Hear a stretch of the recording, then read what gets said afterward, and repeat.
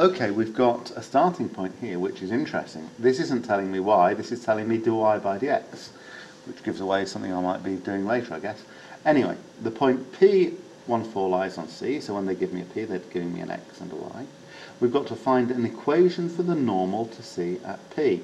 So equation of a normal is an equation of a line, so we need a point and a gradient. Okay. Have I got a point? Well, the normal at P goes through P. Oh, and I know the coordinates of P, so I've got a point.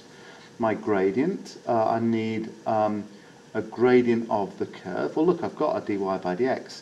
So notice, I don't have to differentiate. Dy by dx, I've already got. So the gradient is dy by dx is going to equal something.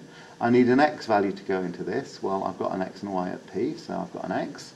Okay, the answer for my gradient, I need to think, if I want the normal, do I use the same gradient as dy by dx, or do I need to adjust to the perpendicular gradient? Do the right thing and use your y minus y1 recipe, and that's your equation of your normal. Okay, this part B is a re-entry point, so if you couldn't do A, there's no reason for not doing B. We've got to find an equation for the curve C. In the form y equals, it even tells us what it'll look like. So we need to know what y equals, starting with what dy by dx equals. So how do I get back from dy by dx to y? Well, I undo differentiation, so this is an integration question. Okay, so I integrate this. Before I can integrate that, I have to multiply out the brackets, use a grid, and then integrate the answer.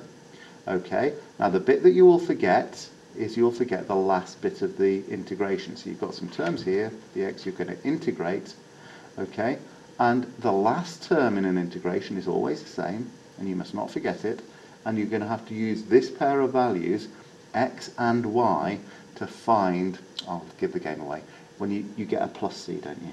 Okay, don't forget your plus c, and use this x and y value substituted into your answer. So this is y equals f of x, so y is 4, and then your answer, including the plus c, put 1 in for x into that, and find out what c is, and then write down y equals the whole thing, and put your value of c in to get your 5 marks. Okay? This is all in chapter 8, by the way, including this kind of plus c question. And then finally in part C, okay, this is yet another re-entry point.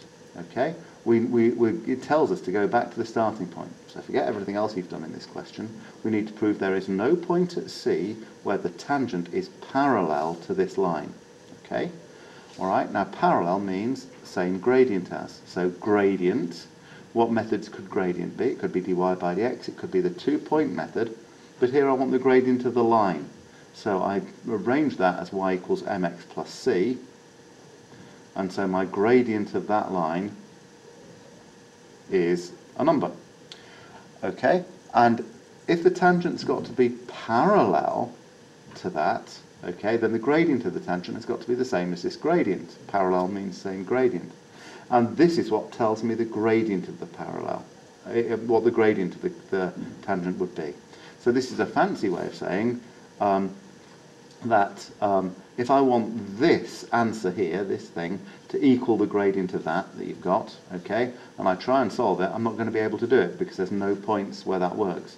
In other words, the equation we set up, this thing here equals the number for the gradient, has no roots, and if it has no roots, you should be able to prove that by looking at the discriminant. So that's chapter 2 work, okay, to show that it's impossible to solve that equation. So check out its discriminant.